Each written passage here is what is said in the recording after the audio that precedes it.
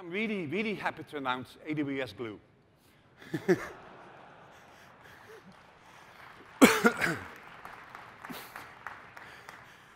Which really, really takes care of all the open pieces that we still had there for you to really execute a modern data architecture on AWS. It's a fully managed data catalog, an ETL service, an execution service. Let's take a look at what sits in there.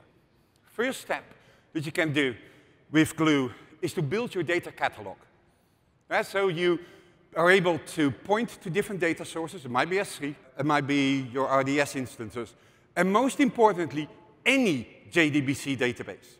That means that you can also connect this to databases that you're still running on-premise.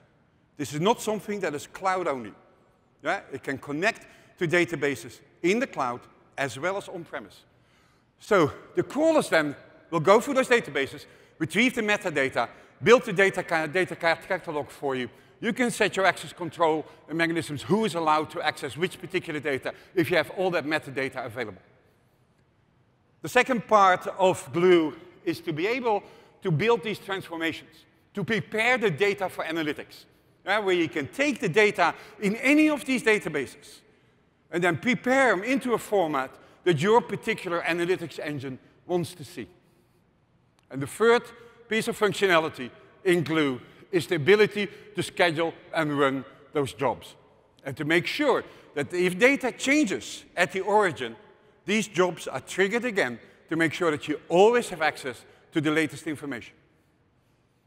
So step back to look at sort of what were the pieces missing in this modern data architecture? What were the pieces there that we had for you? And I think with AWS Glue, we're actually covering all of them.